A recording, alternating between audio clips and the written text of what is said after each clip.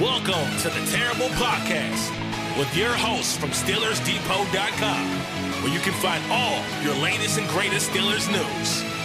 It's Dave Bryan and Alex Kozora, always lit, talking Steelers. And now, here's Dave and Alex.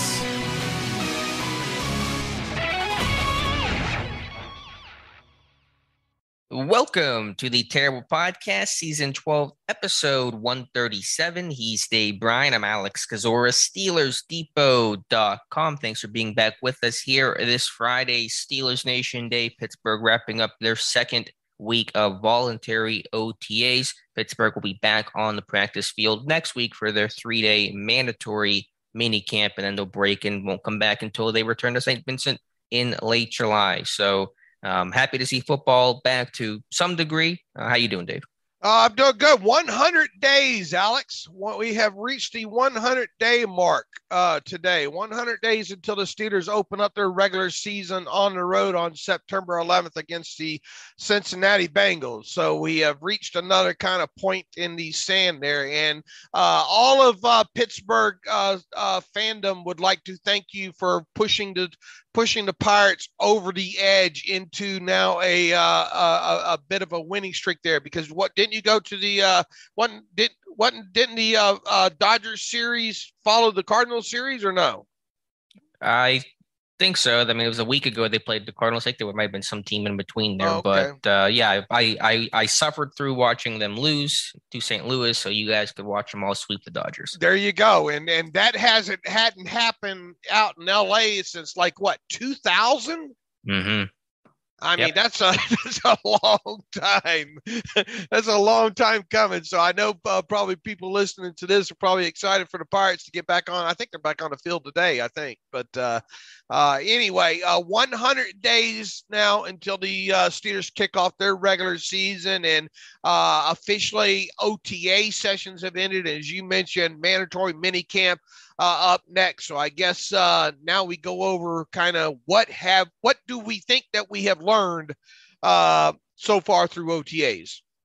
Well, from an on-field perspective, not much, even less than I think is usual this time of year. Usually you get one or two pieces of information like we talked about an episode or two ago. You hear about some, unknown guy on the back end of the 90-man roster that's making some plays, a la Mike Hilton several years ago. I don't think I've heard anything about any of those guys maybe stepping up, but obviously the big story the last 48 hours has been the Stephon Tuitt retirement news and the reaction now from teammates. And we heard from several of his teammates, including Cam Hayward yesterday. Yeah, and it sounds like they weren't totally sure about this. Come to find out that really, I guess kind of in the last, 72 hours or something along those lines is when they kind of had a call or whatnot. You hear, Alu talk about just, that they just kind of confirming with Tuitt, is this what you want to do? And, are you sure? And if you're happy, we're happy kind of thing. I think Cameron Hayward kind of said sort of along the same lines there. You can think that a person what you think might happen, but you don't really know what that person's kind of thinking there. And I think once again, this is probably I'm willing to bet that the Steelers were giving Tuitt a lot of time and space and all to come to a decision. But at this point here, I wouldn't be surprised to learn, a week or 2 weeks or 5 weeks or 6 months from now that kind of June 1st was kind of the date that they really wanted to know what would happen. Something would happen on there.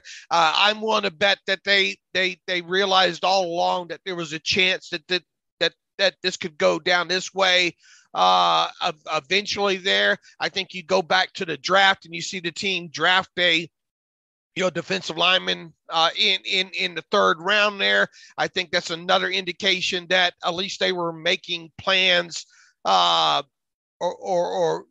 accepting the fact that something like this could happen with Stephon Tuitt. Did Stephon wake up, a few days ago after being on the fence and saying, you know what, this is this is, the way I'm going to go. I don't know. You'd have to probably interview him and see if you could get such a question answered there. And Hayward said it was 50-50 according to Tuitt. He really felt like it could go either way. But that's what Cam Hayward thought, right? Right. I mean, it seemed to be he was implying that Tuitt said or felt like it was 50-50, but maybe I'm reading that incorrectly. Yeah, and maybe that's Tuitt just being cordial, maybe he didn't even really come to a firm decision until after the fact. There are obviously the reports that he was back at Notre Dame, getting his degree, and that was something that was very important to him. And maybe after getting that, maybe he sat back and said, you know what, football, I don't want football to define what I do. I want to go down this path now, and all like that. Whoever knows, and however he reached his decision is his business at this point. And, obviously, as we indicated the other day during the podcast, the emergency episode that we did there, I don't see how. I understand from a fan standpoint how you'd be upset and man, I wish this would have happened earlier and all like that. But once again, I don't think that the Steelers are backdoored in this situation, and I wouldn't even think it's that they were as surprised maybe as was the case with the whole David DeCastro thing, especially looking back at the way that draft went, over a year ago there. Mm-hmm. So I don't think the Steelers were blindsided by this one bit. I just think that it probably got to the point that they had to have a decision on this by about this time, because now you're out of OTAs and you're getting into the mandatory minicamp portion, and mandatory minicamp is mandatory that you attend. So, with just a few days ahead of that happening, I would imagine that this has kind of been the line in the sand, if you will, for quite some time now. And look, there, my initial reaction to all this, as soon as the official word came out the other day, and we saw Stephon Tuitt's retiring, my first reaction to this was, oh, you know what, mm-hmm. Because to me, this is a big loss, because I was really hoping that this was going to be a Stephon Tuitt once again, at least 80% of the Stephon Tuitt that we saw in 2020. And knowing what this defensive line went through last year, and knowing that, you are getting back a Tyson Alualu, but he's another year older. You got a lot of question marks down that depth chart. Yeah, we saw some nice things from Isaiah Loudermilk as the season progressed, but there's the jury's obviously still out on him. The rookie's going to have his set of rookie growing pains. You hope that you don't get into a spot where you have to play him more than, let's say, you did and Isaiah Loudermilk last year. Do we really know what Montravius Adams is at this point, and maybe how much further he can progress? You got a guy like Wormley, who's really a lot of onus now goes on Chris Wormley, because you would think now this is the guy that's going to have to inherit a lot more of those snaps like he did last year, without Tuitt, without Alu in there. So to me, it went from a situation of really being hopeful of Stephon Tuitt being back and really being optimistic, to some degree, to now kind of not being, having a more kind of pessimistic view, if you will, now that we know that he's not coming back. Sure. I mean, obviously it's a big loss. There's no other way to try to spin or justify or rationalize it. And having Tuitt back would have been, arguably the biggest quote unquote acquisition this team could have made this whole offseason. But I still think and expect this defensive line to be better than where it was last year. I think it's a more talented group, a more experienced group, and hopefully won't be hit by all the injuries that it was hit by last year. And so I still think it's reasonable to believe this will be an improved unit overall. Even if you look at the off-ball linebacker group, that should be better than where it was a year ago. And this unit is still capable of being maybe not an elite run defense, not the group it could have been with Stephon Tuitt, but a top 10 run defense unit overall. One of the questions I have is just how do you replace some of that pass rush production that Tuitt had? Now, Wormley did a good job last year, had 7 sacks, but you don't get the highs from Chris Wormley that you got from Stephon Tuitt. You won't get that from anybody unless Leal turns out to be an amazing player. And so that to me is the thought there. I have a video that's going to go up Saturday morning on Steelers Depot that breaks down Isaiah Loudermilk and how he can improve his pass rush, because that's an area where he really lacked last year and really has lacked throughout his college career. And look, I mean, you go back to if Tyson Alualu can be that guy that he was, where he kind of left off at, not so much last year because we didn't get to see a whole heck of a lot of him last year. But if he can be that guy that he was in 2020, although you're not going to ask, he's going to play in some sub-package situations, but there's going to be a fairly healthy rotation, one would think, when it comes to, guys playing in the 2-down linemen in the sub-package situation. But that guy was terrorizing centers and guards in 2020. I mean, to the point where, legitimately, Tyson Alualu extended his career by kicking inside like he did with the Steelers there. Because I remember after that first contract was up with him, kind of wondering, I don't know, should they re-sign him? Should they not? But they re-signed him, and he put some of his best football, I think, has been of his career, has been since he signed that second contract with the Steelers there.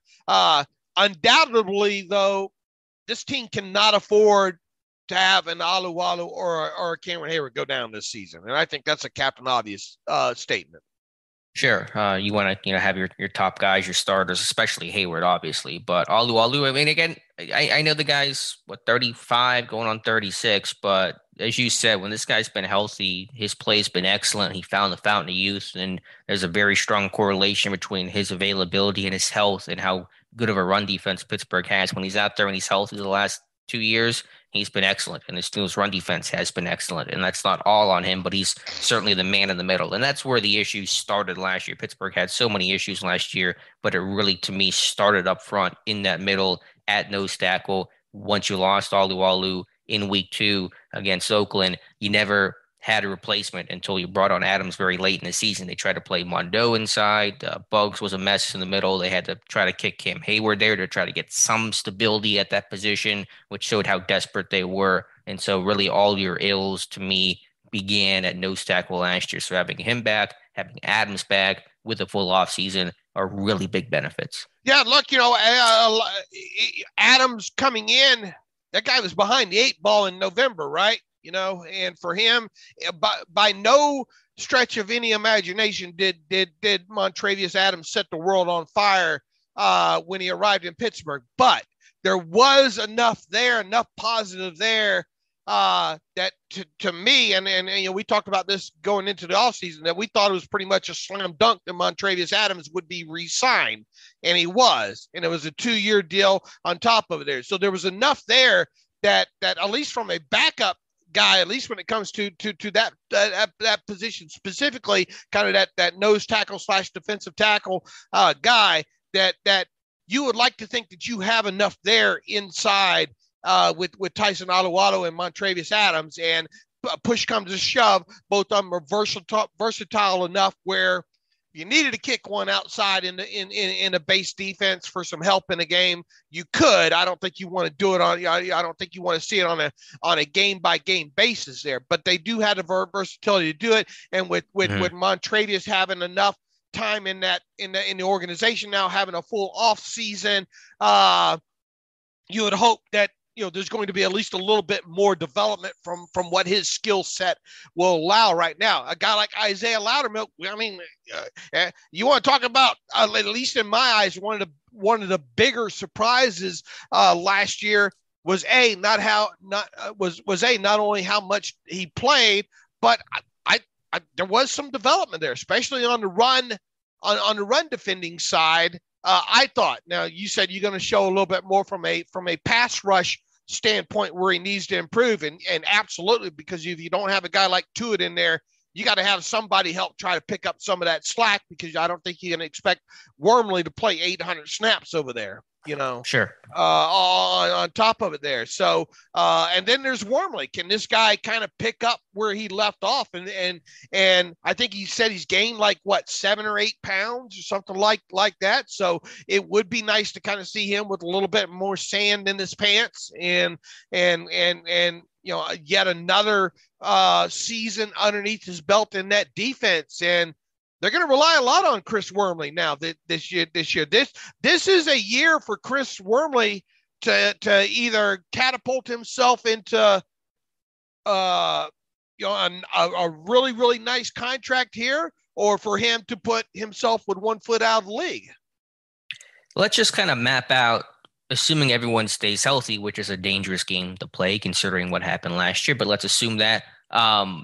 In terms of 3 down fronts and 2 down fronts, because that's really the way the NFL works these days. How many guys? It's a little less about 3-4 versus 4-3, but how many guys down in the front are there? So your 3-man front, your 3-4 defense, you'll have Wormley at left defensive end, Hayward right defensive end, Alu starting nose tackle, and then kind of your backups there. Loudermilk is your rotational defensive end, and then Adams is going to be your rotational nose tackle. Is that kind of a good way to sum up those roles? That would be my top 5 as we sit here now. And then obviously the time that Loudermilk, I think, gets in sub package depends on how he progresses as a pass rusher.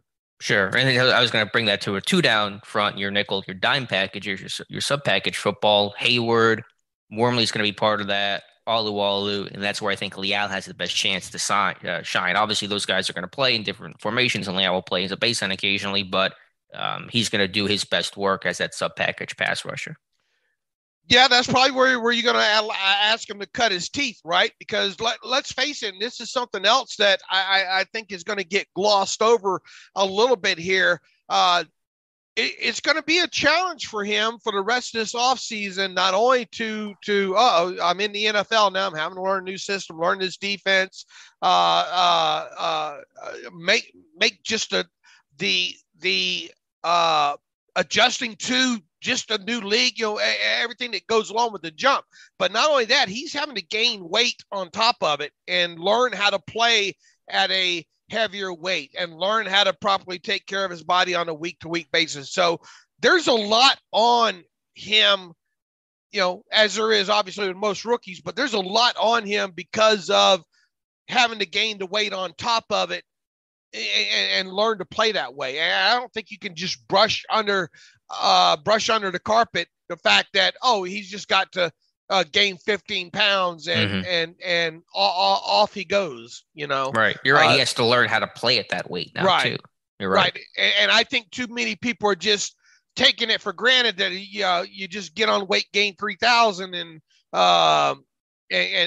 off you go, but and I think, didn't Wormley I think it was Wormley that kind of hit on that yesterday in his interview and really got me kind of thinking about that, is he's got to learn how to play at that heavier weight and all. And I think that's going to take some time.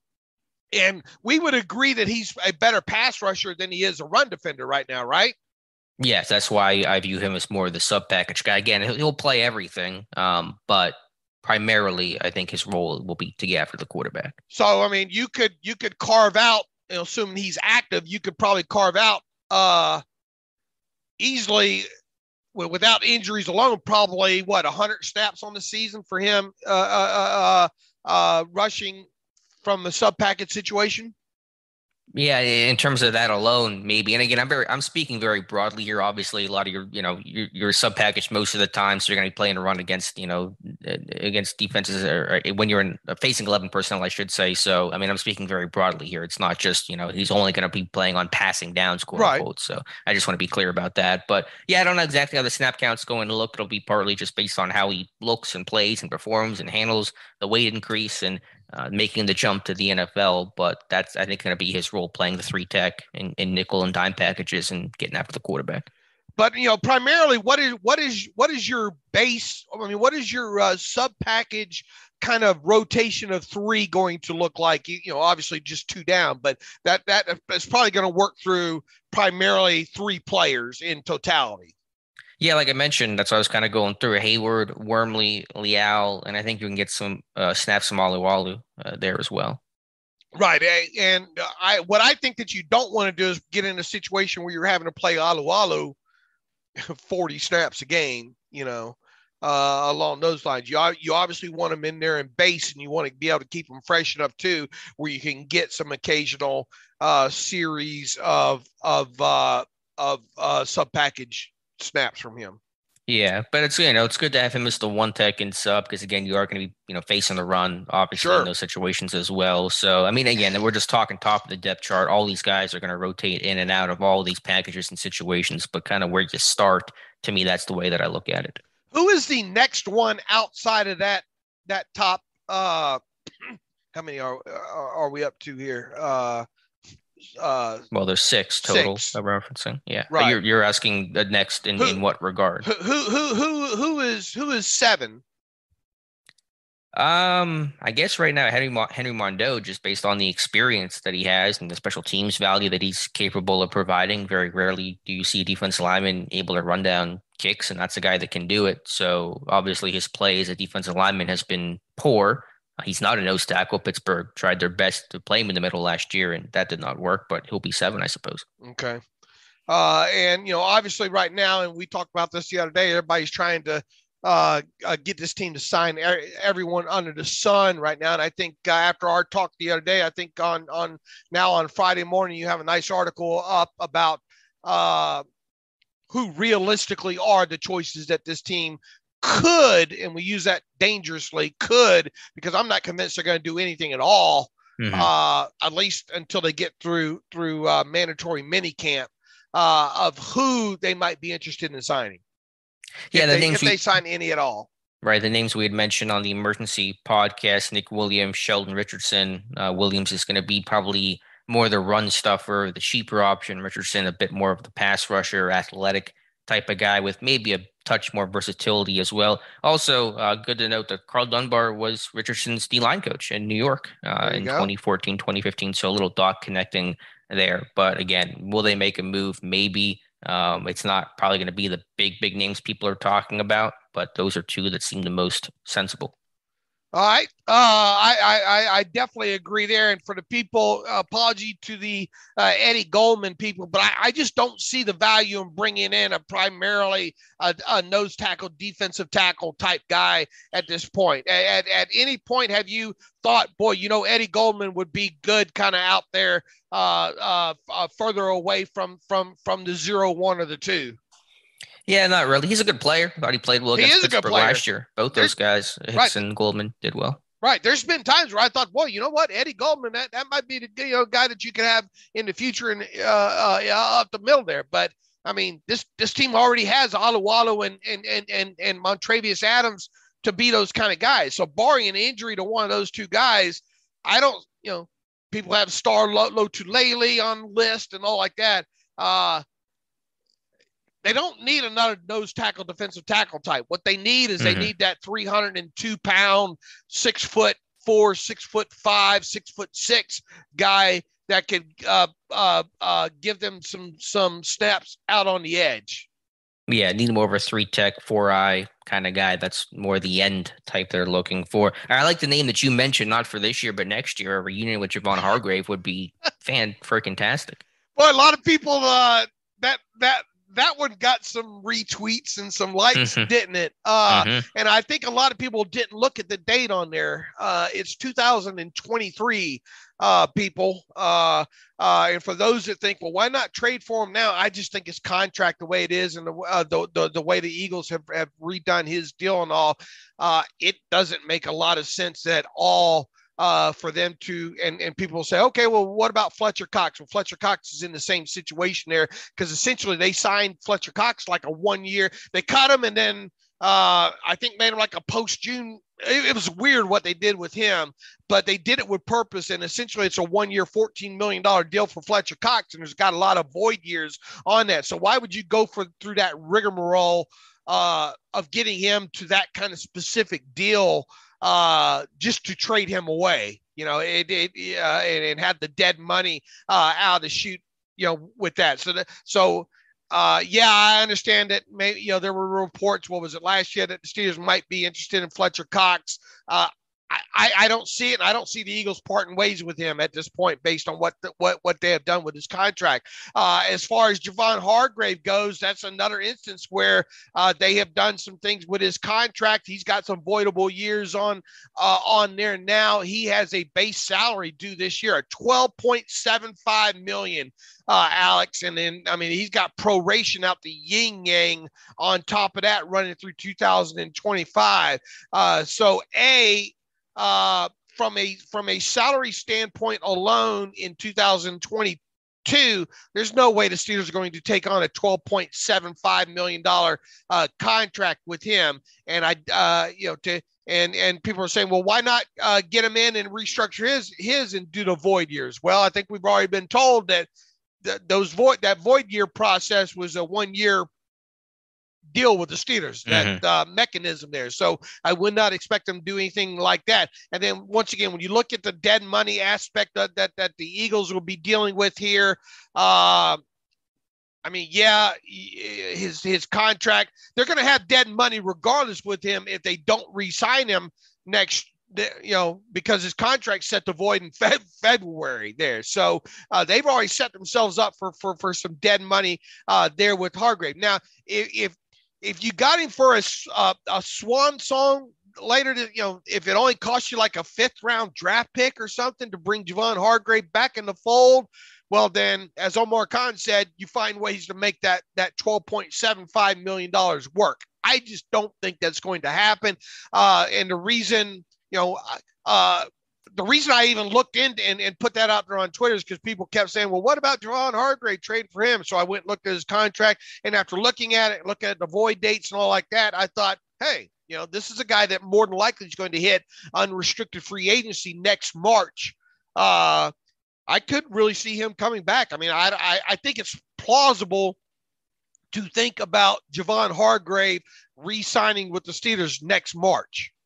Sure. Remember Pittsburgh, they didn't want to let him go. They just really couldn't afford him. They had other, you know, guys to sign and other obligations. And if they expand his role and get him more of a snap count than what he had the first time around, which they probably could, I'd be all for that. So I think that makes a lot of sense. Because look, you're not going to have Tyson Alualu pass this year, right? Right.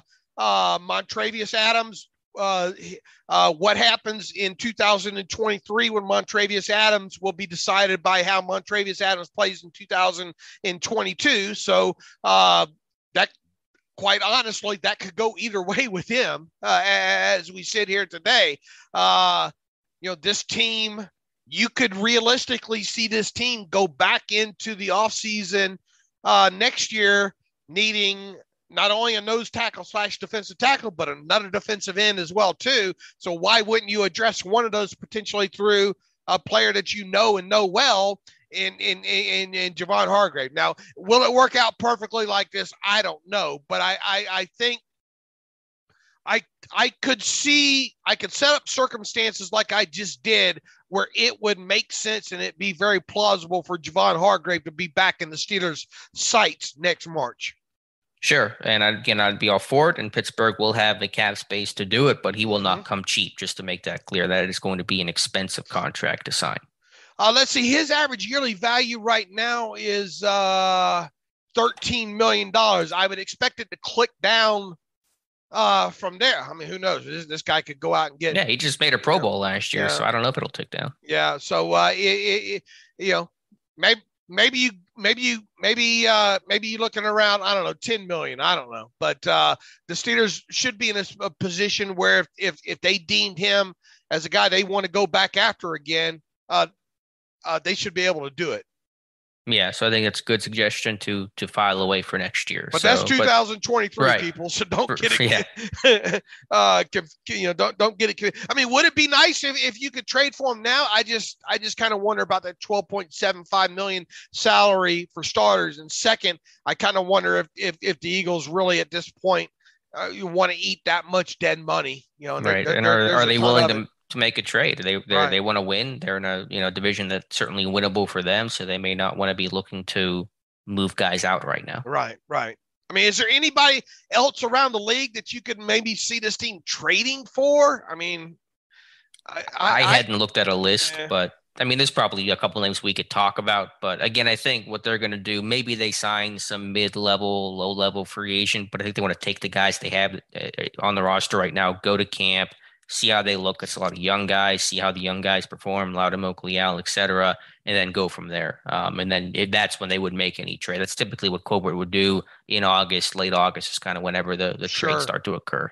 Right. And look, I mean, we've seen it time and time again and we'll see if Omar does the same thing here. But I mean, during that final week of cut down and all, we could have as many as 3 new Steelers on the roster from the time the final preseason game ends till the week 1 roster is finalized there. So I think this team will obviously look, as they do every year, at cut downs and maybe potential trade options and those kind of things there.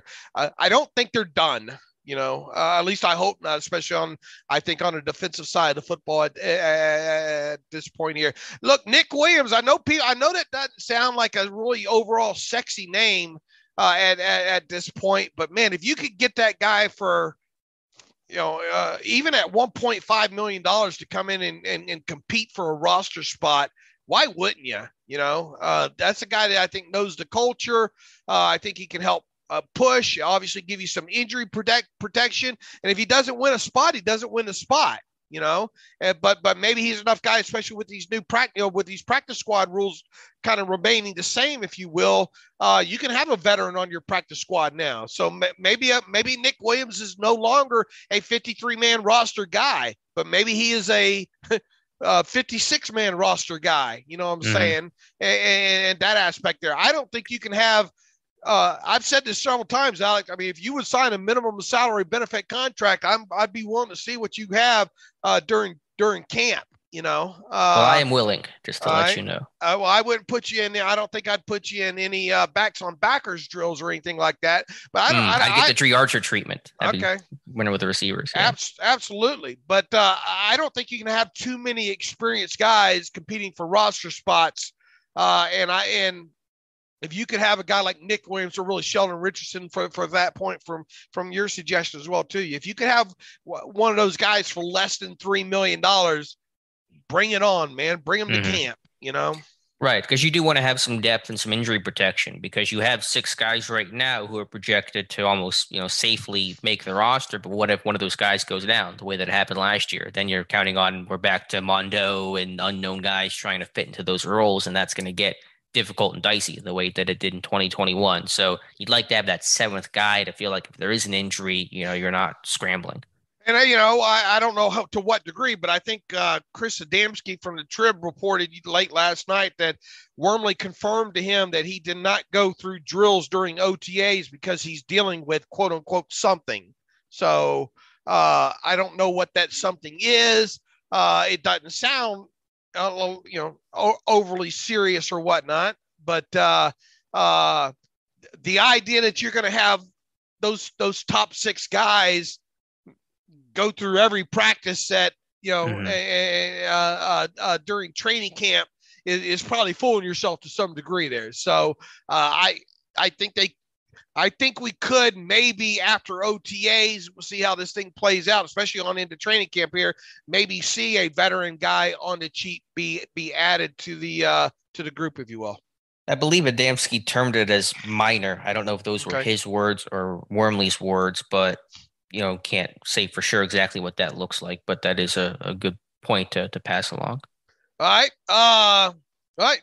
We'll see. And the team has now, as of yesterday, officially placed Stephon Tuitt on the reserve retired list. So they now officially have a 1 roster spot open.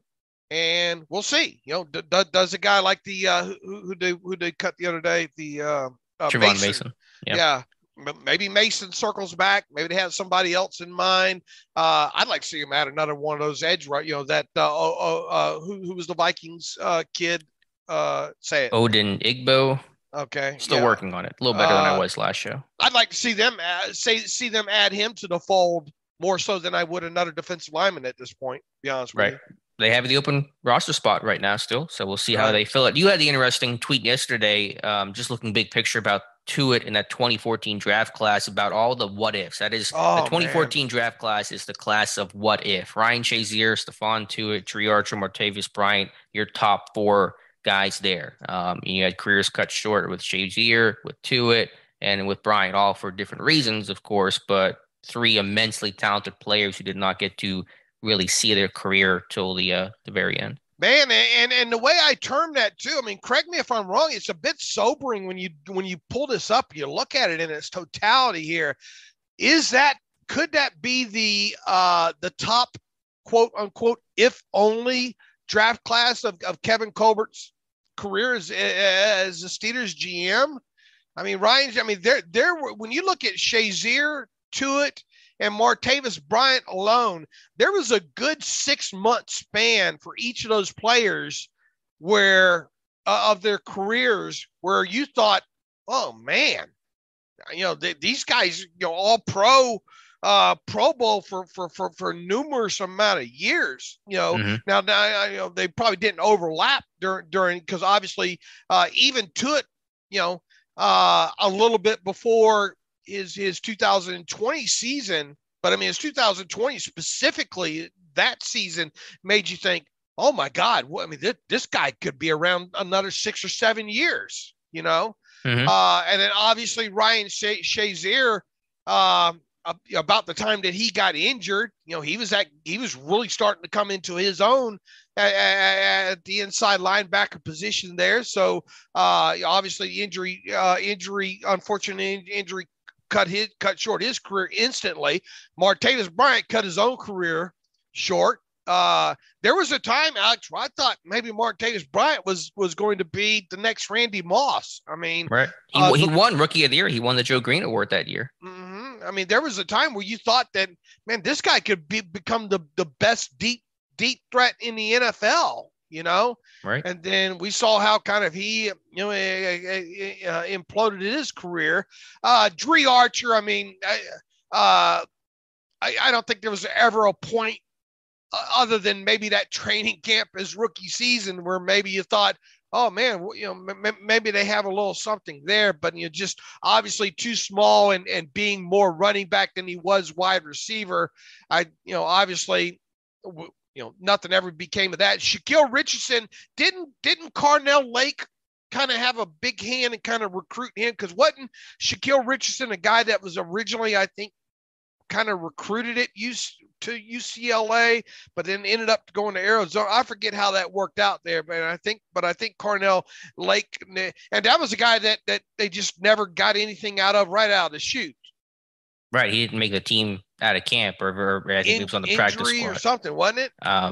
Yeah, I think he was dealing with something, but it never worked out. You're right. He did originally attend UCLA, or at least enroll, but then got dismissed as a freshman and went to Arizona. And so one of those mid-round cornerback misses that became so common during Colbert's tenure. And Wesley Johnson was out of Vanderbilt, was a guy that you thought, okay, well, this guy has position flexibility, and he actually went on to play a couple of games for like the Jets or he got claimed by the Jets. Yeah, one of those teams there. Obviously he's washed out since then there, so I don't want to say that that was a huge what if kind of guy there, but he was a what if guy as far as maybe this is a guy that could have stuck on your roster for 2 or 3 years as an interior kind of backup guy. Jordan Zumwalt, good special teamer, but just never could stay healthy. Money Pit, they call it. Actually, Zumwalt, I'm not making fun of him, is hurt right now. He's a broken jaw. He broke his jaw the other day. Did he really? Yeah, apparently, because I followed him on Instagram whenever he was drafted. I've just never unfollowed him, but apparently he was sick, had the flu, and these are his words from an Instagram post.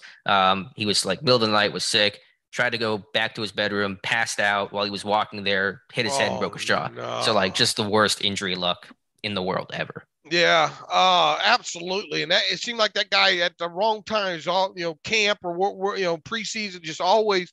Had he been able to stay healthy, he could have been Tyler Matakevich for a few years, I think. Daniel McCullers, obviously, trying to take a mammoth of a guy and convert him. That he hung on a lot longer than what I envisioned. Really had this unusual staying power I could never quite figure out. Yeah. And then, probably one of the biggest what ifs I will remember about this class was Rob Blanchflower out of Massachusetts. Baby Gronk or whatever you want to call him, coming out, you kind of wondered, man, and this is a Rob Blanchflower that I think went through a hernia situation there during his last season at Massachusetts, and that kind of dampered down his stock and all like that. Because if memory serves me, going back into kind of his final year there, they thought, oh man, watch out for this Rob Blanchflower kid. But then just couldn't stay healthy, and then got to the NFL level and couldn't stay healthy. At least until you washed out, which it didn't take long for that to happen. I always thought that, man, maybe they got a finder in the 7th round, but he was another one that just nothing ever materialized with him whatsoever. But I mean, even if you go back and you boil down this this draft class to Ryan Shazier, Stephon Tuitt, and Martavis Bryant, I mean, there was a point there where you thought, like I said, for at least a good 6-month span for all three of those players, we thought, oh man, they really got something here with these.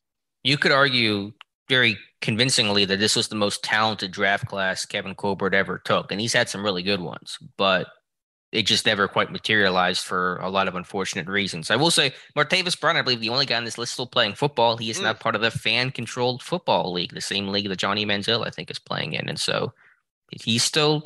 I don't know what his plans are. I don't know if he ever wants to try to reapply to come back to the NFL, but he's still playing football. How old is he now? Is he like 30? 30. So let's see what Wikipedia says. Yeah, 30. He'll be 31 in December. Okay. I mean, if had he kept his nose clean and all, I mean, he'd still be in the league right now, you would think, right? Or if he had come into the league, say now, when they don't suspend you for weed anymore, then he probably would have been good that way. So obviously, all he had to do was just not fail drug tests, and he would have been a superstar. But had he just entered the league a couple years later, it might have been a moot point. Let's see how many during his career with the Steelers there. 126 receptions for 1,917 yards, 17 touchdowns. Yards per target 8.6 while he was with the Steelers, and yards per reception with the Steelers 15.2 on. What was his rookie year? Like 21 yards per catch, I think. Yeah, 21.1. And remember, he didn't. You remember the whole thing with him, because I forget what, he bumped his knee early on in the process or something like that, and you kept. And the big talk back then is, when are they going to get Martavis Bryant on the field? And all, and he finally did. When was it? Like week 7, week 8 versus the Texans, 6, I think. 7, yeah, yep. And he had 2 receptions, I think, in that game, and a touchdown. And then I mean, it's just like a touchdown or 2 every week from there on out. And that, yeah, you kind of thought once you got him over that hump in week 7 or whatnot, his rookie season, okay, yeah, they got something here. And it just didn't go that way. But I don't know. I just last night pulled that up, and you look at that draft class in totality and get you kind of depressed. At least Pittsburgh got a 3rd for Brian. I still can't believe the Raiders traded a 3rd. And Pittsburgh didn't want to deal him, but basically what happened was the Raiders kept upping their offer and just increasing what they would give. And eventually Colbert said, listen, we can't pass on this. And obviously it proved to be the right decision. Right. Absolutely. So anyway, I don't know if that's the biggest, if only class of Kevin Colbert's career, but if it's not, it's right up there. I don't know what would top it. I've gone through these draft classes in my Colbert ranking exercise, and I can't think of one in terms of the what ifs that is going to top that group. I mean, just look at Stephon Tuitt, single him out alone. especially coming off that 2020 season. What if all that tragic stuff didn't happen to him last summer? Right. Yeah, I mean, in theory, quote unquote, Ryan Shazier and Stephon Tuitt should still be playing right now and be part of just an amazing Steelers defense. Right, because and you probably wouldn't have had you obviously wouldn't have had the need to draft Devin Bush. I mean, you changed the whole space-time continuum. We've reached that point of the show. Yeah, absolutely, okay. We have. All right, but anyway, Devin, I looked back at that yesterday and I figured maybe that'd be worth talking about today.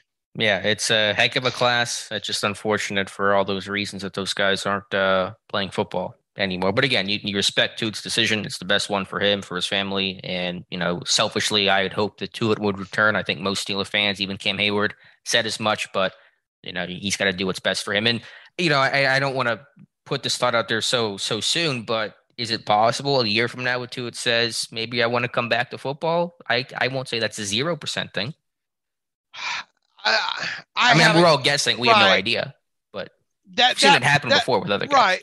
That part of it hasn't entered my thought process right now, to be honest with you. At no point has that run across my mind until you just said it there. So is it 100% no, that's not going to happen? I mean, I don't think anybody can say that. But obviously you would bet that that's not going to happen. I mean, sure. I guess it's one of those things that you cross your bridge when it gets to it. Now, it obviously would have to be at a lot lower salary, and with him going on a reserve retired list, you'd still own the rights to him, right? On top of it there. So, but if it did happen, I would expect it to happen at a much lower cost. But I don't know, just kind of looking back at Stephon Tuitt and how he's kind of progressed and, in dealings, as a human being with the media and all like that,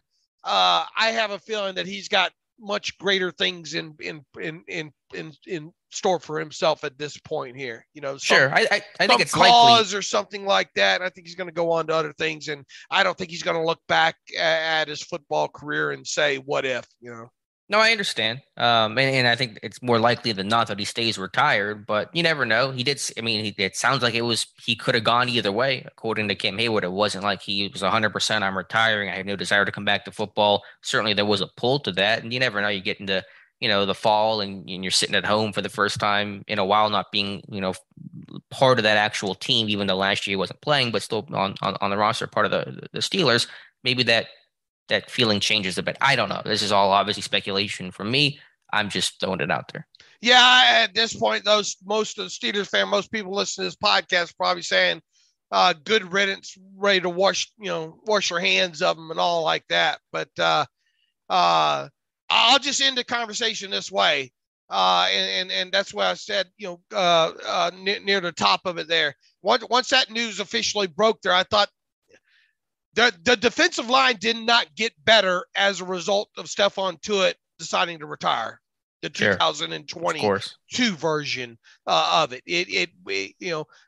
You're either getting better or you're going worse. I'm not a believer in anything staying the same at any given moment. So at any given moment, you're either going in a more positive direction or in a negative direction. And I view the result of the Stephon Tuitt retirement as this Steelers defensive front going in a negative direction. Of course, I don't know how you could argue that it's a positive here. Tuitt is, you much rather have him than not have him, but that's his decision. You respect it, and at least there's an answer now, and right. Where things stand, and you can move on. Absolutely.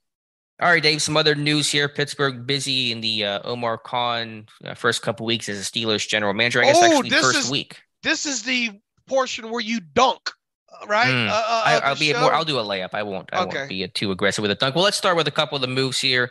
We mentioned, I guess, on one of the shows about Rick Rapriche, right? Did we talk about Rick Rapriche no longer with the team? Man, I don't remember. I think we did, but well, let's recap it again. Yeah, Rick Rapriche no longer with the Steelers. Longtime senior scout, really become an area scout for the team in the southeast. Been with the team for believe he was going into year 9, so spent 8 years. He's been in football since 1979, so he may be very close to retirement.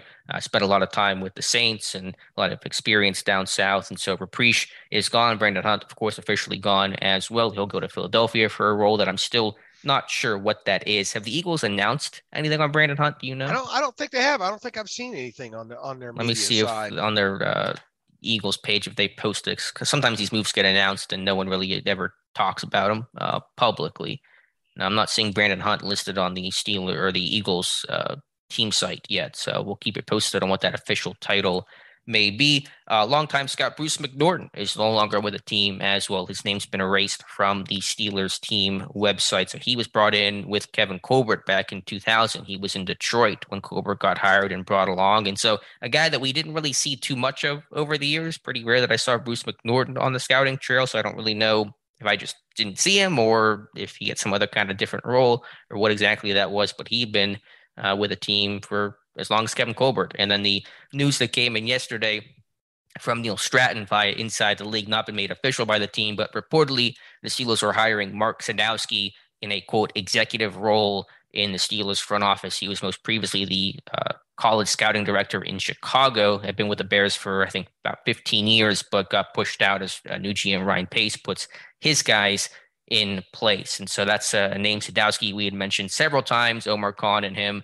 are very good friends. They were at Tulane together. Khan first got Sadowski his first NFL job in New Orleans. And so those two have had a really close relationship. And so that's a name that we talked about. And that is my quote unquote dunk of the day. Yeah, no, not so much. You put it out there on like, I don't know, March 24th or May 24th, May 26th, right around in there. And I think you got some pushback and you could, I was proud to go back and look at some, you completed a couple of dunks on some people in that Twitter thread from a couple of weeks ago. So good job by you on connecting the dots on that. And I don't know if we'll get a formal announcement from the Steelers on that. It'll probably just show up on the right.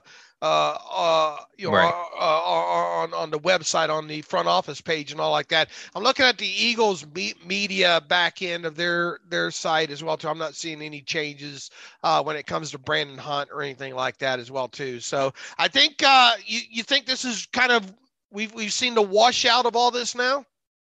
We may still see one or two other area scouts get hired. I don't know if Sadowski's going to be an area scout. I'm not sure if he's going to go from director of college scouting to area scout. He could. I don't know exactly what the title is going to be, but if Stratton's calling it an executive role, it seems to be a bit more than just kind of the doing all that grunt work. So, and then of course you do lose Rapriche and McNorton, so you may want to replace have another addition there. So I could certainly see maybe someone as more of a true area scout for the southeast to replace Rick Rapriche. Well, we had one last time of playing Where's Waldo with Rick Rapriche this past offseason, so that's going to be a little bit.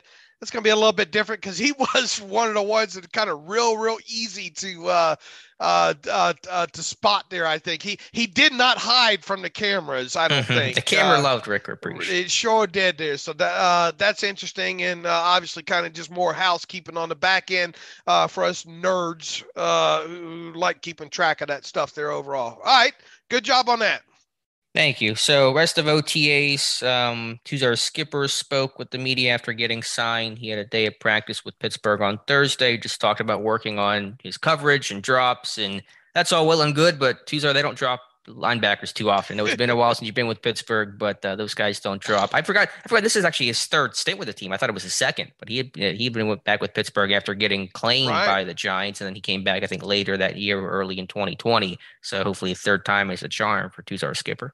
Yeah, and once again, I would like to see one other edge. I mean, I'm glad that he's back. I think that's a good move in this aspect. You get a guy that kind of knows what's going on back in that room, and a guy that, let's face it, where he left off in that preseason, you did kind of have a thought of maybe they found something here. But this is his last shot. I think if he washes out later on this summer, you'd have to think that that's going to be about it for him. So, but I would like to see them add one other kind of more experienced guy to that room moving to the edge rusher room moving forward here. And we'll see if that ultimately happens here. All right. Other things that we kind of learned coming out of OTAs, Alex, left to right offensive line. Yeah, I think it's about what we expected it would be to start. And these things can obviously change, and injuries certainly can throw curveballs. But Dan Moore at left tackle, Kevin Dotson at left guard, Mason Cole at center, James Daniels at right guard, and Chuck Wilmore-Corfor at right tackle, with, I guess, some quasi-competition at left guard between Green and Kevin Dotson. But right now it really seems to be Dotson's job to lose.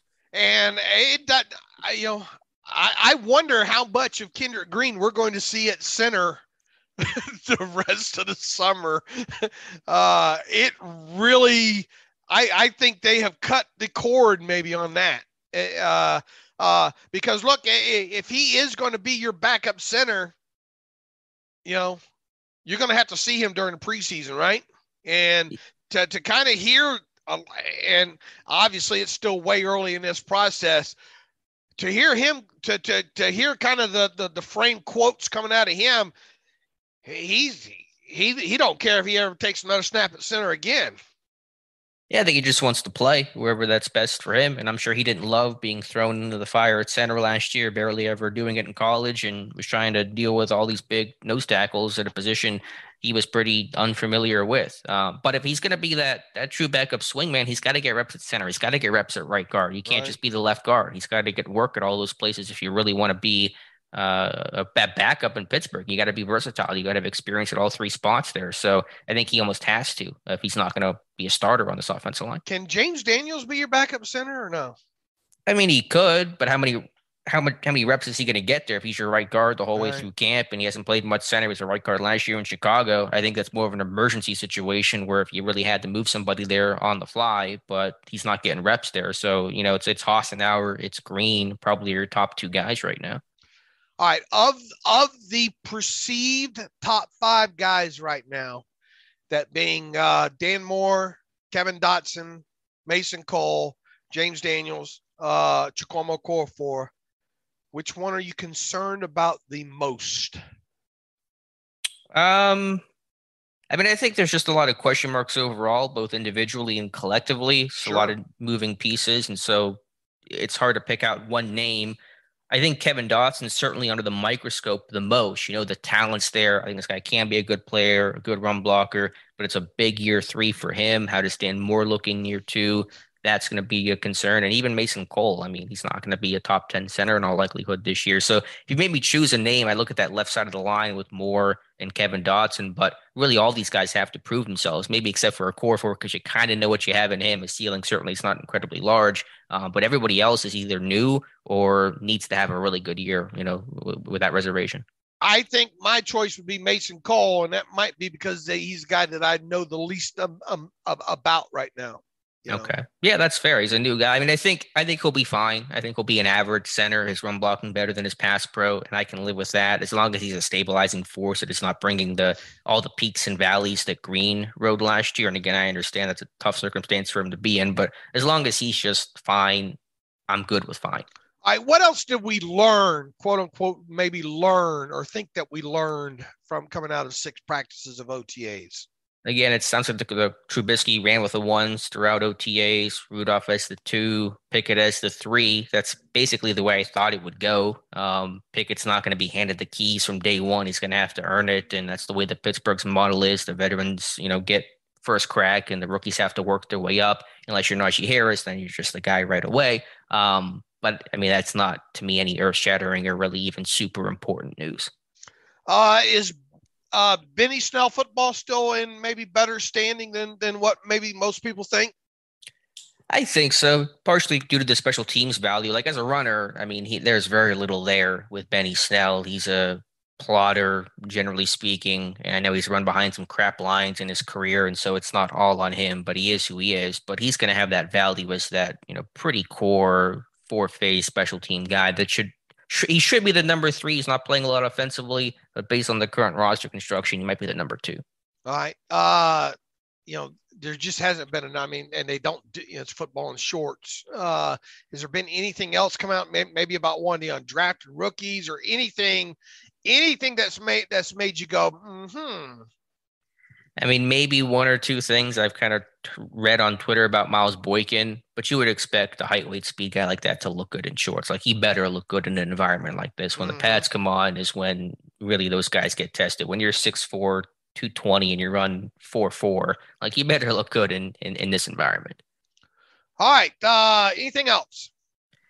I think some of the versatility with the receivers, sticking with that group, Calvin Austin made it a point that Frisman Jackson is really preaching that. And I know last year and really kind of in the post AB world, these guys have mixed and matched more than kind of your set, your X, your Z, your F. But I had a terrible take on this the other day, and I'm just speculating. I wonder if one reason why Ike Hilliard was let go this past year, this offseason, was because of that lack of versatility, because Pittsburgh really got stuck last year when Juju went down. They didn't have guys to play in the slot, and Washington really couldn't see the field. He was blocked by Chase Claypool. So it sounds like maybe there's a bit more emphasis on being able to be versatile and move guys around under new wide receivers coach Frisman Jackson. And that's not a bad thing, but no. You still would expect Deontay to be your primary X, sure, right? Sure, it's just it's other guys' it's experience. Maybe, as you said, Claypool plays a bit more in the slot this year, and just having the flexibility there. So if and when injuries strike, you're not as stuck as this team seemed to be last year. Right, and you know, everybody, and rightfully so. You look at Calvin Austin and a guy you kind of you know what can he do, and having some optimism about him. It's going to take a little time to get him, more into that slot role. I think more than what many people think. Now, do I think that you can carve out snaps for him early in the season? Yeah, I do, but it's just not going to happen. I don't think overnight. So I think you're going to have some. Can Anthony Miller make this team? You would have thought that last season the trials and the tribulations that receiving core went through last season, you would have thought if Anthony Miller had anything to offer, that he would have gotten more time in that offense. I mean, for God's sakes, Ray McLeod, hell or high water, they were going to stick with him in that slot after Juju went down. Yeah, it was strange that Miller couldn't see the field. I'd love to know the reason. I know he was trying to catch the moving train. I don't know if that was just a playbook trust confidence thing, but with Trubisky throwing into him this year, he's got to make some noise. And what's going to happen with Gunnar Olszewski? I mean, is there a scenario where he doesn't make this team despite signing a 2-year contract and getting like $1.2 million guaranteed? I mean, if he doesn't, then who's your starting kick and punt returner? I mean, that was kind of his job. Could Austin be that guy?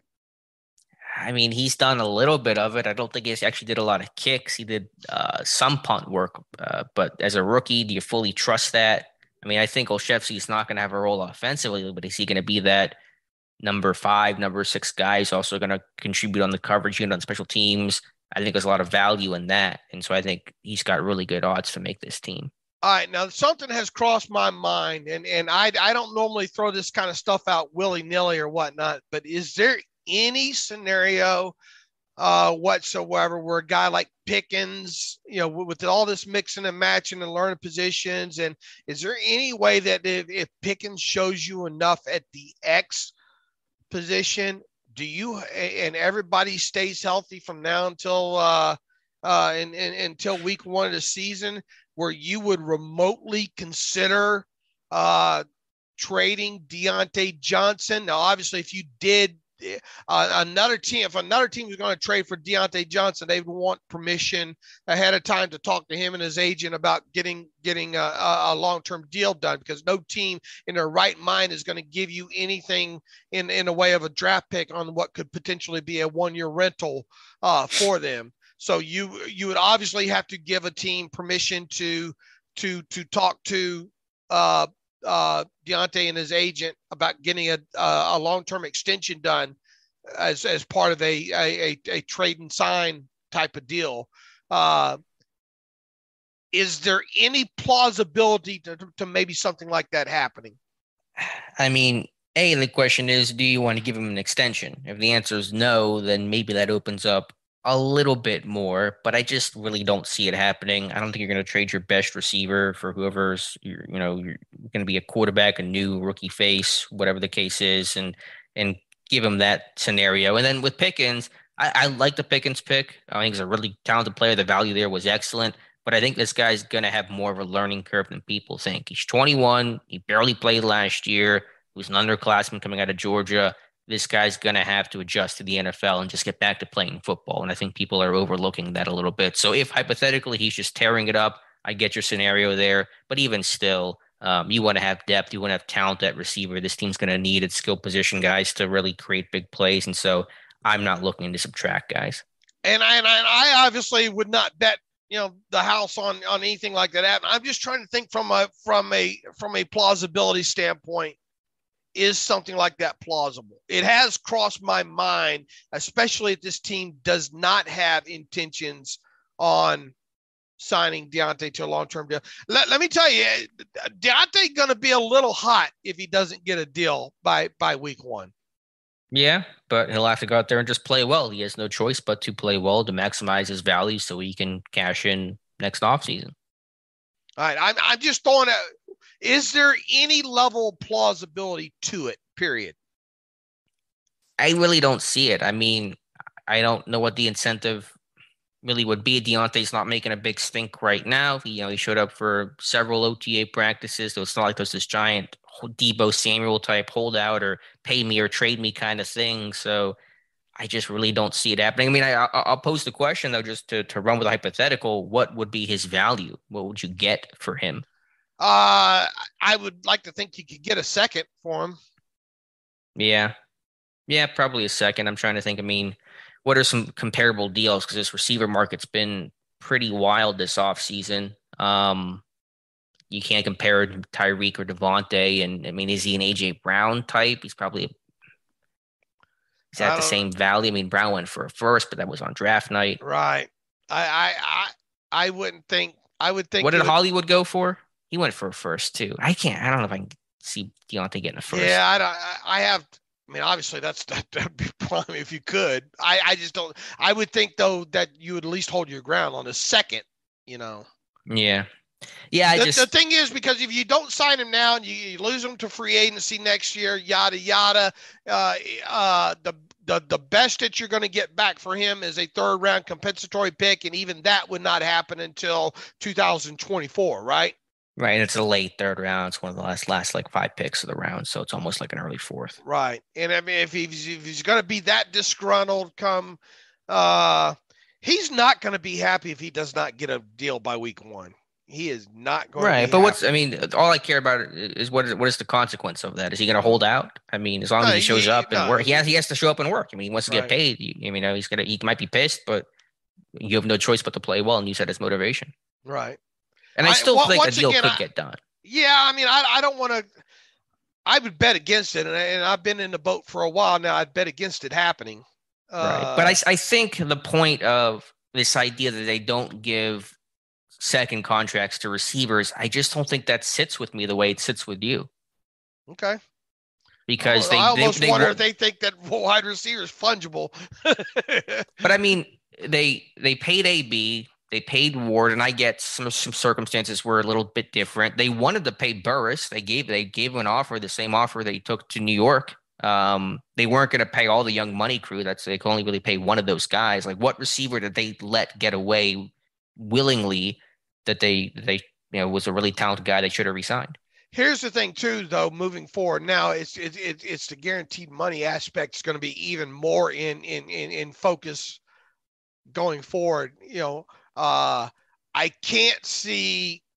I don't think it'd be in Deontay's best interest to do even if it was, let's say, a $20 million new money average deal. If that's the old standard, the guaranteed money is the signing bonus and that's it, take it or leave it, and go under the assumption that we have a nice track record of paying out large portions of these big contracts. I don't know if that's going to be enough to get it done on his end. You know what I'm saying? Without having at least, like, let's say the first 2 years of this thing fully guaranteed. Sure. No, I get the structure. There's going to be some hurdles there, and the receiver market's really heated up this offseason. There's no arguing that. But I just think, because I know some of the things you said is like on principle, they're not going to pay him, but I just don't really see where that principle is coming from. Okay. Well, it would realistically kind of be a first, because even the first deal that Antonio Brown got, there was a whole different set of circumstances with that, you know. Sure.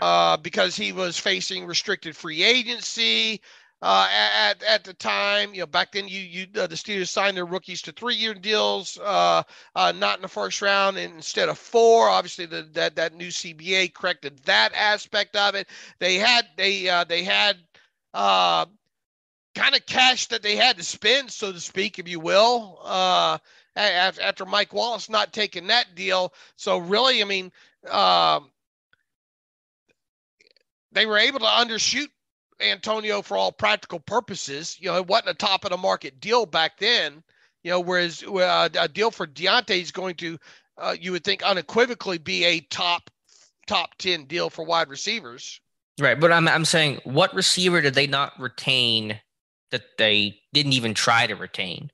You know what I'm saying? Right.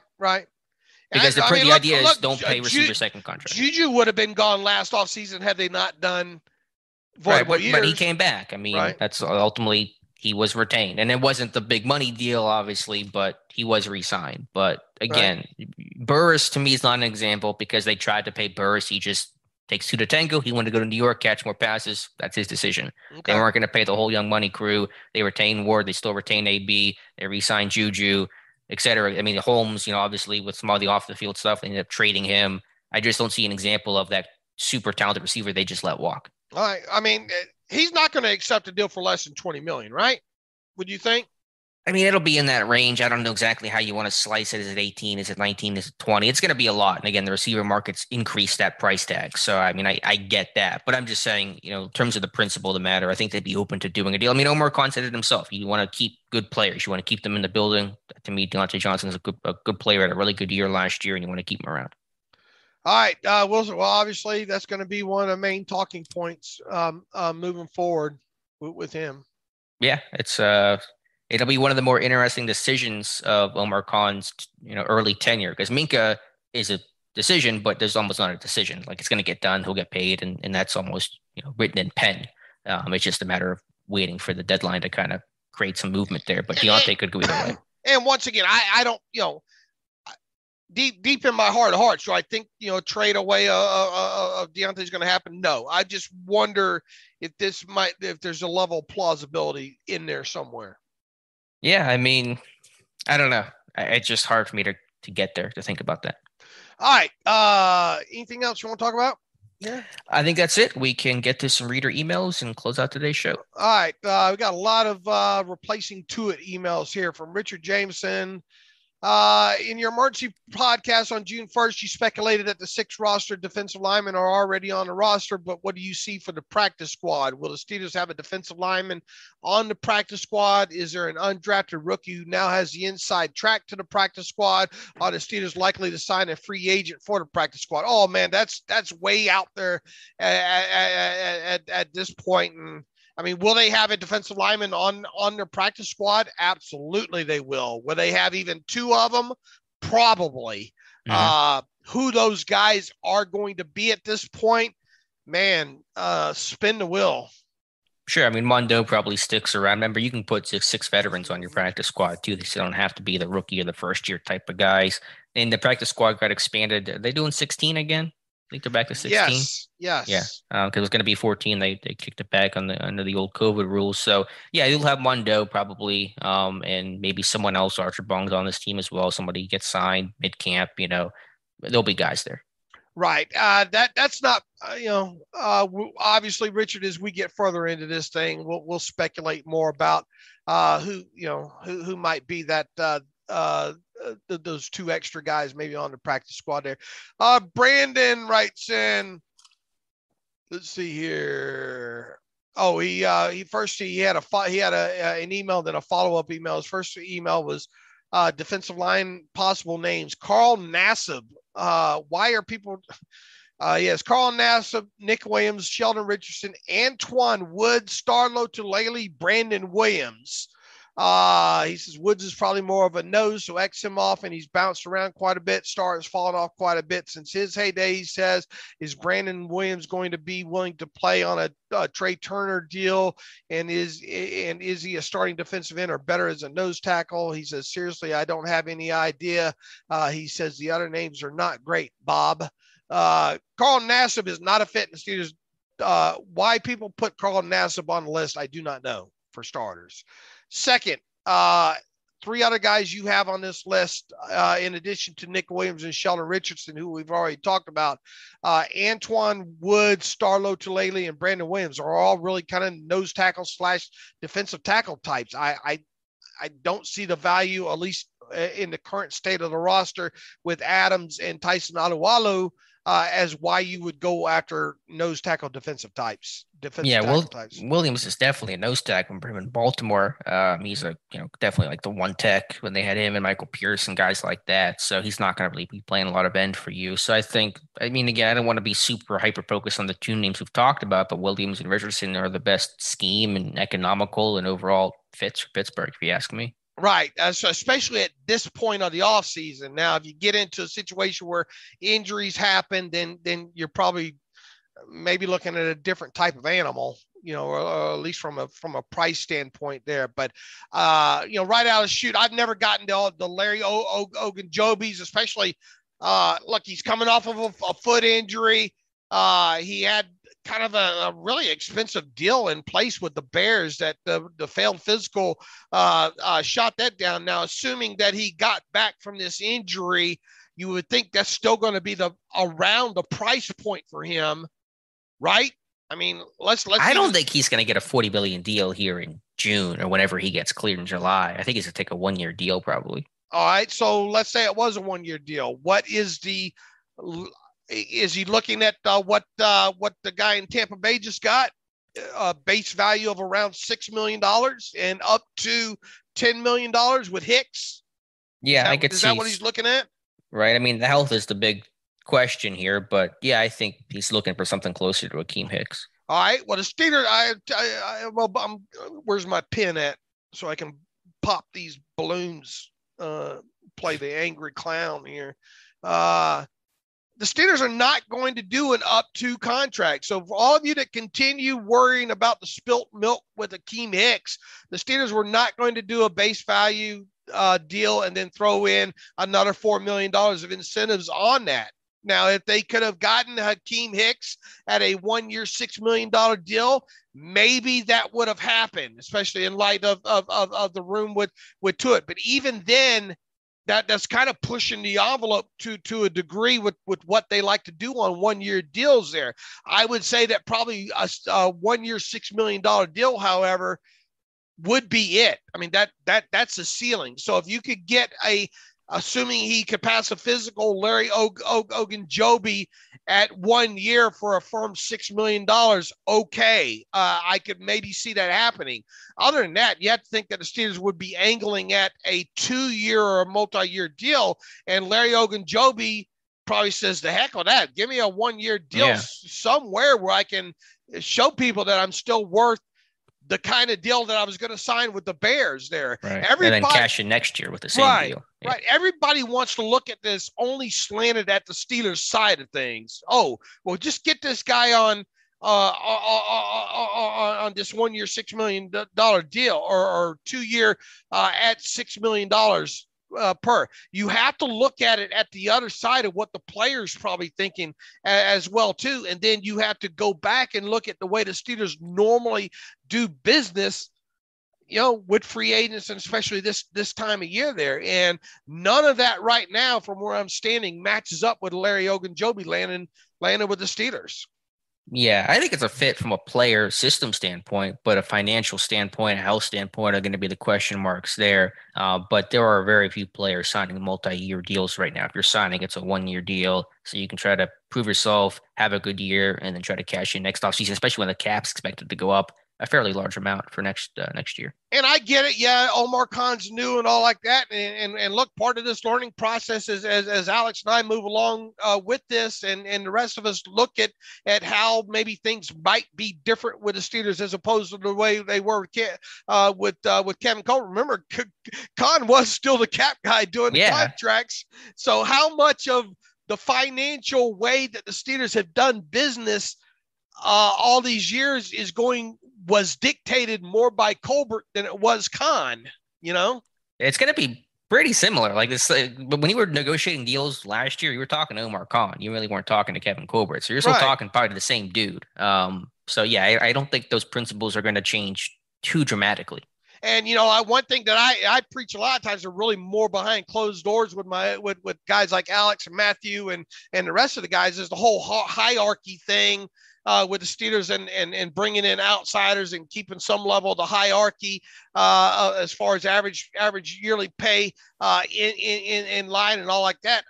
I really find it hard to believe that you're going to bring a guy in like Larry Ogunjobi or anybody for that matter off the street and instantly make them, let's say, the third highest paid defensive player on your roster and the fourth highest paid player overall on your entire team just off the street, because it's just look, the Joe Hayden thing several years ago was a little bit of a different animal because of the type player that you were dealing with, and the Steelers had a lot of love for that kind of player, and also that was a multi-year deal on top of it, so it wasn't just a 1 year $7 million year deal. This is a multi-year investment with him. So if you could get Larry Ogunjobi to agree to a 3-year, $18 million contract, which you're not, good luck with that. But if you could, then yeah, I could see something like that happen. And then, lo and behold, he's, your third or whatever highest paid defensive player on the team. But I just don't see anything like that happen. I don't see the Steelers changing their stripes when it comes to the financial way of doing business and all. Right. I do want to mention, just not to take this off topic too terribly much, but in terms of front office, because I like to nerd out about the Steelers front office, a name to watch for, Cole Marco is a name that I wrote about the other day on Steelers Depot. He's going to kind of be, I think, Khan's right-hand man when it comes to some of the salary cap stuff. It sounds like Khan's going to still handle that primarily, but he's going to have his plate pretty full. So I think some of that might get delegated to Cole Marco. He's been with the team for, I think this is his third year. He got hired to replace Samir Suleiman, who went to David Tepper in Carolina. And so that's the guy just maybe it might have some more influence on this team, Cole Marco. All right, let's answer one more here from Chris Lookhart. Writes in, Good Friday, boys. I have a few questions. Will Pittsburgh get some kind of compensation pick for Tuitt retiring? No. I understand the free agency is probably the way they will go to fill his slot. But can you think of any players that maybe they can trade for that make any sense? Have a great weekend, Chris. I think we addressed a lot of that already throughout this podcast here. And I know you say, I understand, Chris, you're right. I understand the free agency is probably the way they go. I'll be a bit surprised they do anything outside of maybe bringing back a Mason or a minimum salary guy, a young player maybe at this point to fill that roster spot. I mean, could a guy like Nick Williams or Sheldon Richardson on the cheap be added? Yeah, I'm not going to hold my breath, but I could see something like that happening more so than I could the Larry Ogunjobis or these who's another name they're throwing out there, Sue or anything along those lines there. No, they don't get anything for no compensation for Stephon Tuitt retiring. None. Right. Yeah, I think my very short, pithy answer to what the Steelers will do to replace Stephon Tuitt is less than you think, less than what people are trying to make it out to be. Not what they want to hear, right? That's not going to be great for ratings, right? Yeah, we're not going to get a lot of clicks on that, but that's just kind of probably the reality there. And look, we always try to keep this as real as possible. Now, are we surprised on occasion? Yeah, I mean, but it's very, very few and far between.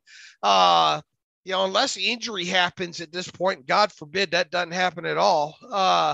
That's the only way I can see anything above, let's say, a Sheldon Richardson or a Nick Williams. But I tell you right now, Uncle Dave would be out there with a vet benefit contract. I would have that faxed over to Nick Williams yesterday just to see if I could set the hook in that, but we'll see. I don't think you're going to, I wouldn't get your hopes up of anything exciting happening, Chris, moving forward here. And that, Alex and I tried to, I haven't gone deep on looking at kind of guys that they might be able to trade for. And look, as closer we get to week 1 of the season, maybe somebody gets dumped, the way, say, Joe Hayden did several years ago, and maybe something works out that way. But it's hard to see that far off, even though we are already in June right now. Yeah. So again, there'll be time to talk and think about that stuff. Once you get in the camp, so much will change, and so much you think is set won't be set, and guys will surprise and disappoint. So I'm not thinking too much about that stuff right now. Just thinking about the here and now. All right. Hank has an idea for a video here about Devin Bush, and I don't know.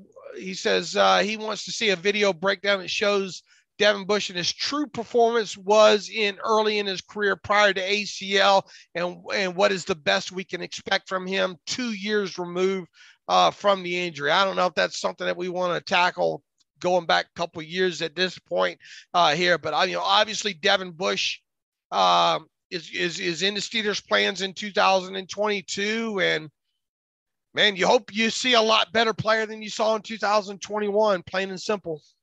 Sure. He needs it as much as anybody needs it on this roster right now. The circumstances, even without Tuitt, I think are set up for him to be in a better place, but ultimately he's got to play better and just do the job.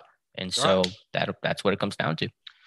So I don't know. Maybe at some point one of these guys will hit a video on Devin Bush and maybe go back to his rookie season or something along those lines there. But we'll see how the offseason gets long, starting after mandatory minicamp. So we'll see what plays out there. Yeah. Hank. It does. I'll have an article, speaking of the trying to find stuff to write about, article tomorrow on, I think one of your, maybe, I don't know if it's a crush of yours, but somebody you seem to like, Ray Penny. I have an article on Ray Penny tomorrow. We're starting a new series, Obscure Steelers Touchdowns. Ray Penny had 2 touchdowns in his career. Did you know that? I didn't know that. One was on a fake field goal, wasn't it? No, both were tackle eligible. Okay. But they were similar to what you're getting at. Yeah, okay. Kind of like a little trickery there. So we're recapping Ray Penny's touchdowns tomorrow. All right. Look forward to that. In the meantime, you can follow me on Twitter at Steelers Depot. Follow Alex on Twitter at Alex_Kozora. Follow the show at Terrible Podcast. Email the show, theterriblepodcast@gmail.com. If you like what we do and want to donate to the cause, go to SteelersDepot.com, hit the donate button, upright navigational bar. Also, if you want an ad-free version of the site, go to SteelersDepot.com, hit the ad-free button, upright navigational bar, $25 for, you can have an ad-free version for a year on the site there. Alex and I, barring something major happening and us needing to have another emergency podcast, I guess the plan is for us to be back on Tuesday, correct, Alex? Right. We will have our YouTube live stream Monday night at 7 p.m. Eastern time, so you can hang out with us then as well. All right. Sounds good then. So plan to hear from us Tuesday on the podcast unless something changes there. As always, thanks for listening to the Terrible Podcast with Dave and Alex.